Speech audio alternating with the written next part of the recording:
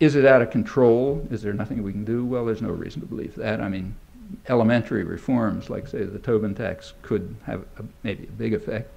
Furthermore, more globally, all of these interchanges, as I mentioned, the international economy is not more integrated by most measures than it was 100 years ago, in fact, less in many respects. And the transactions that are going on are mostly within the big three regions, United States, Japan, and Europe. Now that's under political control. You know, that's not out of political control. Democratic societies in these three areas could control this. The idea that it's somehow, you know, kind of impossible to control all over the world, that's just not true. You look at the flows, they're internal to the highly developed, rich societies, where theoretically there are democratic governments and could impose all sorts of restrictions. Furthermore, all the talk about corporate greed and everything is really crucially beside the point, in my point of view, I think, and should be recognized as a very big regression from what working people and a lot of others understood very well a century ago. Talk about corporate greed is nonsense.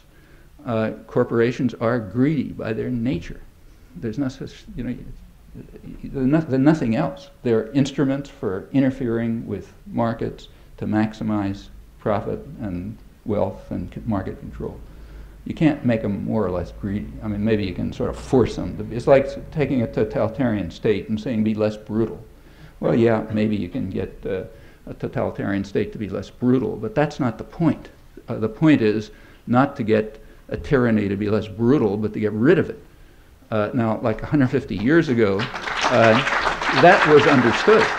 I mean, if you read the labor press, there was a very lively labor press right around here, you know, Lowell and Lawrence and places like that around the mid-19th century, run by artisans and what they call factory girls, young women from farms who were working there. And they weren't asking the autocracy to be less brutal. They were saying, get rid of it.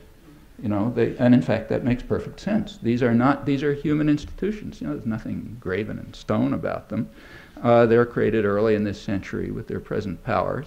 They come from the same intellectual roots as the other modern forms of totalitarianism, namely Stalinism and fascism, and they have no more legitimacy than they do. So it's not I mean, yeah, let's try and make the autocracy less brutal if that's the short-term possibility, but we should have the sophistication of, say, factory girls in Lowell 150 years ago and recognize that this is just degrading and intolerable, and that, as they put it, those who work in the mills should own them, and on to everything else, and that's democracy. You don't have that, you don't have democracy.